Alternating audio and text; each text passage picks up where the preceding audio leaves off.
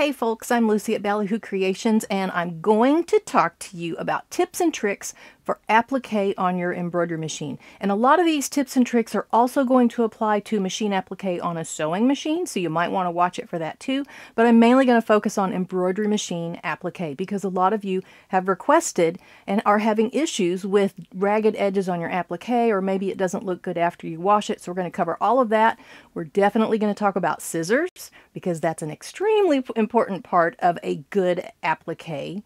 We're also going to talk a little bit about fabrics and stabilizers and what to do and what not to do. But first, let's talk about the basics of how you do applique on your embroidery machine. Starting with the basics of applique, what you do first is you do a placement stitch onto whatever you're going to applique on. So it's your shirt, your towel, your whatever. And then after the placement stitch, which is just an outline, you then lay the fabric down on top of those placement stitches. Then you do a tack down, and that attaches your applique fabric to your backing. Then you cut away the excess fabric from your shape and put it back on the machine to do a border stitch. Usually that border stitch is a satin stitch, but it can be other things too, just depending on the style of the digitizer. Tip number 1, stabilize properly. Make sure that you're using the right stabilizer under whatever it is you're doing. So if you're doing a stretchy t-shirt, you need to use a cutaway stabilizer underneath that, not a tearaway, because it can pull apart and it's just not going to hold up well. So stabilize your clothing, your towel, your fabric with whatever you would normally do if you were just doing regular embroidery. Stabilize properly. Also consider the size of your applique. This was a very large applique on a very lightweight fabric, so that's also going to cause your fabric to distort, whereas I used a smaller version of this applique mod mid-century modern cat. This is one of my designs. I'll leave a link in the description, and this is on a sweatshirt, so it's much more substantial to hold up a smaller amount of fabric, and this one's going to hold up much better. I like this kitty. You have to consider all of those design decisions when you're actually doing any embroidery project, but especially with applique, you might think you're just slapping some fabric on there and it doesn't really matter, but you do need to have a fabric that's strong enough to hold the fabric that you're adding onto it. You're adding more weight, and you need to make sure that your fabric can handle that. Most of them can, but the really lightweight stuff, maybe not so much. Tip number 2, pre-wash. Pre-wash your fabric for applique, pre-wash your garment or towel or whatever you're using, and some people even pre-wash their stabilizer. I don't do that. I haven't had a problem with my stabilizer shrinking, but if yours is, then consider that. Here is an example of an applique that I did not pre-wash the fabric and I did not stabilize properly. This is just a no-show mesh stabilizer that was used on a very, very thin knit fabric. So it needed to have like a medium weight cutaway behind it, and I needed to pre-wash both fabrics, and I didn't on this fabric. So pre-wash your fabrics. Big deal. Tip number 3, use something fusible on your applique fabric. I've already ironed some on to some pieces here. I just iron a square on bigger than my applique will be, and then I trim away the edges so that I know everything's covered when I put that on my applique. You could use either a Heat and Bond Light. This is one that you can buy at most fabric stores. I also like the Sulky Perfect Applique. I have a really big roll of this one here. If you need bigger pieces, this is a good way to go. This is lighter and melts faster, but you just iron this stuff on. By the way, do not use the Heat and Bond Ultra Hold. This is not meant to stitch over. It says no sew. You do not, it'll gunk up your needles. Don't use the red Heat and Bond. Use only the Heat and Bond Light, which is in the purple package. Or just go for one that's made for this, like the Sulky Perfect Applique. Like I said, I like this product a lot, but these are easier and cheaper to find. And then after I've got it ironed on, you just hot iron with that, and I just like to cut out so that I know all of my fabric has that fusible on it. And then you want to peel off the paper. And yeah, it's not the easiest to peel off, but just peel that off. And now you've got a stiffened fabric. It's going to be easier to cut. You're going to be able to fuse it onto your backing fabric. It's just a much better technique to use this fusible on the back of your applique fabric. And then after you've peeled off the backing, do not forget to tear off the backing. That is a mistake that's easy to make, but don't always tear off that paper backing. And then just go ahead and lay your pieces over your placement outlines that your machine just stitched. Do not iron it yet. Some people like to use a basting spray. I don't like adhesive sprays. It gets my hoop gunked up. It's too much trouble, so I don't use those. That's another reason why I like this Sulky. It sticks. But once you've got to this point, just get it on the machine and get it tacked down, and then they're not going to go anywhere.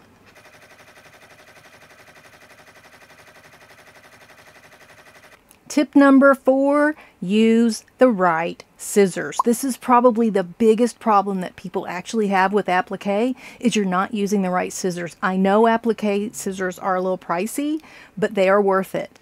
As far as what scissors to use, let's chat. I'm going to try my dressmaker shears, and I'm going to show you why this is not a great idea. Now, having that fusible on the back makes the fabric much easier to cut, and it also prevents fraying, so that's a good thing. But these scissors just don't get right up to the edge very well. I've still got a lot of fabric left over. You really want a good pair of applique scissors. I'm going to try these instead. Let's try it on this one. And you'll see, I'm trying to keep my hands away from the camera. These scissors can get a lot closer to the edge. Let's zoom in and show you. See how much closer I can get to my stitches with a pair of applique scissors instead of the regular shears here. Even if you had a small pair of scissors, you might think, I'll just use my tiny scissors. And by the way, you need to be rotating your hoop as you do that, and I'll talk about that. Even these small scissors, though, they just can't get as close. And the sharp point of my scissors is going to dig into my fabric and possibly cut the fabric underneath. So that's another reason why we should be using applique scissors. I have several pairs here. This one is a regular pair. You'll also notice applique scissors have this scoop down like this, so that the what's this called? The part where you put your fingers in. It's on top of the hoop, so you're not like, you know, contorting yourself. And that's why they have that funny scoop shape like that. Another pair that I really like, these are really tiny ones, but if you're doing really detailed work, a big circle is easy to cut out. Very detailed applique, you got to get into some nooks and crannies, and a little pair like this is very useful. So I'm going to show you. And again, as you're cutting, keep turning your hoop. You don't want to be contorting yourself and stuff. Just keep turning your hoop to make it convenient and easy for you.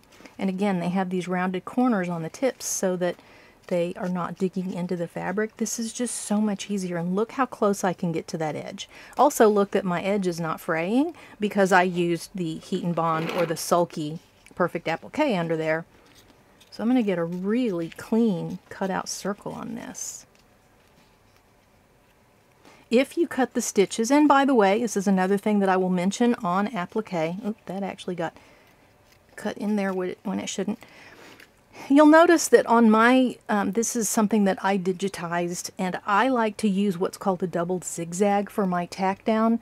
Most digitizers will just use a single running stitch around like this. You'll see both. The reason that I like this double zigzag is because just in case you cut one of these threads or something, you've still got a second stitch all the way around. So it goes around once in a zigzag, and then it goes around the other way. And it gives you a little bit more of a border for that satin stitch. You can see I missed a little spot here, and these little tiny scissors can actually kind of dig in and get to that. So this is cut really close to the edge with the little tiny applique scissors. I do have another pair here, and it's much less of a curve, but they're not really meant for applique. That's not why they made them. They will work, but they're not the best because they're just not as sharp as a good pair of applique scissors.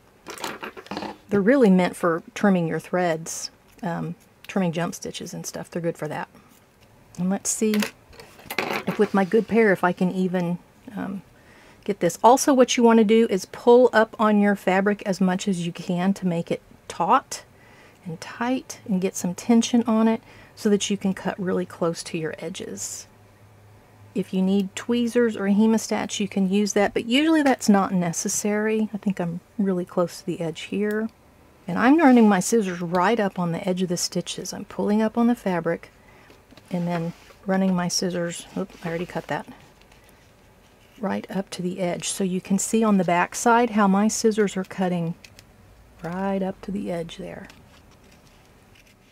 And that's one of the tricks of getting a nice clean edge on your applique, is getting a nice clean cut. And that really comes down, it's not about you, it's about your tools. It's about having a good pair of applique scissors. Now that I've got these cut out, I can go ahead and use a mini iron to go ahead and fuse the applique piece onto the backing fabric.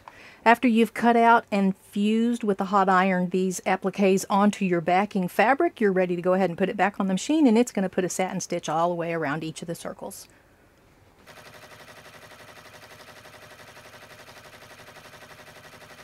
And tip number 5, if you are still having issues with your applique, consider that maybe you need to buy your designs from a different digitizer. Here are those sample circles that I stitched out during this test, and this is a 2mm satin stitch here. You can see how thin that is. This is a 3mm, 4mm, and 5mm. The thicker the satin stitch is, the more careless you can be when you're cutting out. If you see on this 2mm one right here, I've actually got a little piece of fabric that I didn't cut close enough, and it's got just a little gooby sticking out there because it did not get encased in the border. This 2mm is really super thin. I did okay on the rest of it because I used really good scissors, so you can get away with a really thin 2mm border, but it's tricky. 3mm was much better, and you can see how I've got the clean lines. I've got one little piece hanging out there, which I could just trim that off. So this is pretty clean. This is a 3mm, and that's about as thin as most digitizers would typically go. If you have something thinner than this, get from a different digitizer, because that's cutting it pretty close. 2, like I said, a lot of people would have problems with this. 4 is typically what you would see. This is a more common width. And then 5 or even wider, some digitizers do these really wide borders because you don't have to be so careful with your cutting. If you don't have applique scissors, something like a 4 or especially a 5 would be better. But you can see how on the 5 you don't see anything sticking out because it's much easier to get everything cut around, and it covers up all your mistakes. Okay, that was it. All of my tips and tricks on how to applique with your embroidery machine. I hope I covered all of your questions, maybe solved some of the problems that you're having. Yeah, you're probably going to want to go and buy some scissors.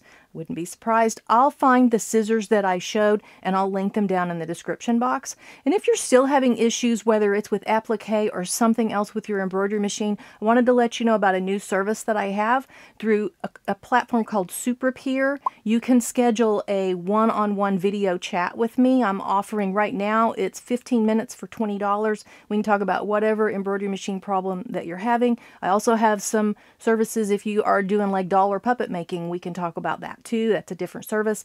If you're buying an embroidery machine and you want someone like me with an opinion on what might work best for you, you can tell me your personal situation, what's your budget, what are you wanting to do with it, and I can help you find a machine that works for you. So I have all of those different services available on the platform called Superpeer. I will link to that down in the description box too.